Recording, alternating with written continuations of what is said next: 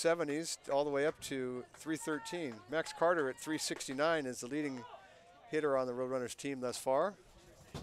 He had a couple hits in the first game as well. First pitch is a strike. Andritzos quickly working into his motion. The 0-1 pitch is ground ball is shortstop. Two hopper right to Noisy. Throw to first is accurate. One down. Carter retired 6-3. Number 10, Malik Jones. That brings up Malik Jones, who had one of his better games of the season. In the first game of this doubleheader, he had 2 singles, a double, a triple, and he stole a base, and he had a sacrifice bunt. It's pretty solid. First pitch to him in this at bat, takes it for a strike called on the inside corner, 0-1. Jones out of the Palmdale area. Next pitch, high with a breaking ball, 1-1. His brother Miles Jones was a starter here for 3 years. Malik was the backup the last couple. Now he's got his starting gig of his own. Next pitch is a breaking ball, nicely thrown. 0 strike call, 1 ball, 2 strikes now. And Dritzos working very quickly into his motion. Here it is, outside with a fastball down and away.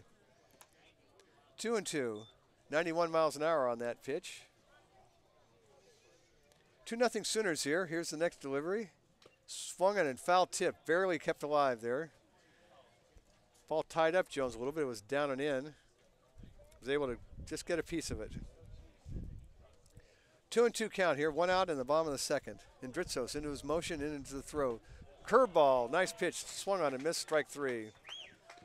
Designated hitter, number 22, Chance Guspeth. And Dritzos is off to a very sharp start so far for the Sooners. Throwing a good breaking ball. His fastball's already hit 91, so very solid effort. Freshman pitcher, he's coming in with a 2-1 record and a 2.81 ERA. Guspeth now, the batter, the designated hitter in this game. He was the starting pitcher in the first game.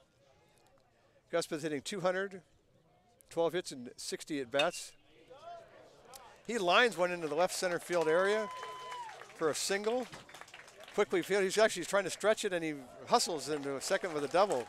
Ball was hit up the alley, but center fielder quickly got there, Walker, but Guspeth just running hard all the way. And Walker didn't get very much on his throw, and Guspeth goes into second with a hustle double. So Guspeth gets the first hit of the game for Bakersfield, the first base runner of the game. 2 outs, he's at second with Sergio Robles, the right fielder, coming to the plate. Robles is a freshman, hitting .310 with 9 hits and 29 at-bats with a double and 3 RBIs. And Dritzos, first pitch, breaking ball high and in, 1-0. Robles made a pretty nice running catch in last night's game. Fighting the sun, was able to catch one down the warning track near the wall. Made 2 running catches in the first game of this doubleheader today. 1-0 pitch. Breaking ball, barely inside again, 2-0. On deck for the Roadrunners is Drew Seelman, the center fielder. Robles trying to cash in Guspeth, who doubled with 2 outs here in the second. 2-0 Oklahoma right now. And Dritzos into his motion throws. There's a curveball for a strike. He seems to have have a good feel for that curveball today. 2-1 count. Robles right back in the box, and Dritzos is into his motion, looks at second. Guspeth off about 12 feet from the lead over there. Here's the delivery. Fastball high, 3-1.